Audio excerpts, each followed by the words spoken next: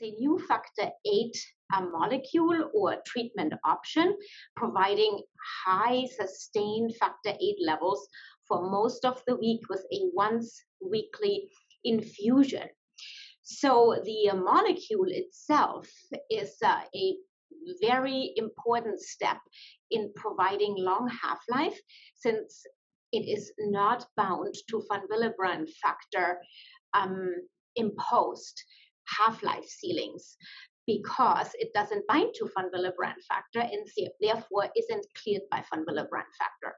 And as many of you may know, that usually factor VIII is subject to von Willebrand binding, and therefore any kind of previous half-life extensions were still sort of impeded by the von Willebrand factor half-life. So with how the molecule is engineered, this is not the case anymore. It has an Fc half-life extension that is part of an immunoglobulin.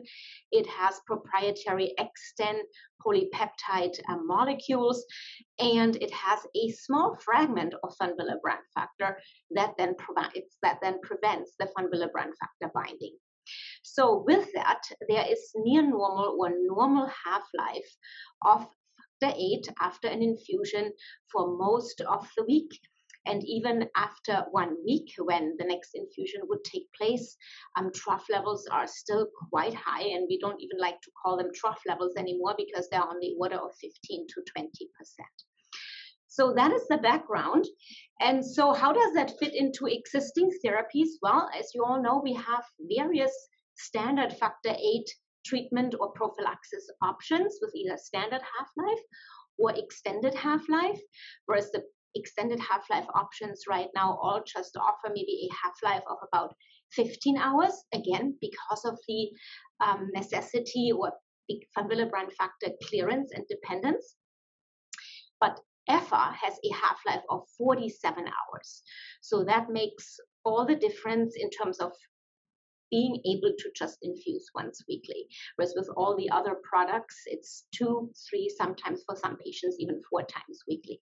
So that will sort of revolutionize, I believe, how we can offer prophylaxis with clotting factor preparations for hemophilia A patients. The other option that patients have currently is go on a drug called Hemlibra, and that is a non-factor product. So Hemlibra modulates the coagulation system, providing sustained factor VIII equivalency levels, because we really can't measure factor VIII because it's not a factor VIII drug, it's a mimetic, to about 10 to 20%. So that is a once weekly subcutaneous injection, and that's something to be discussed with the physicians.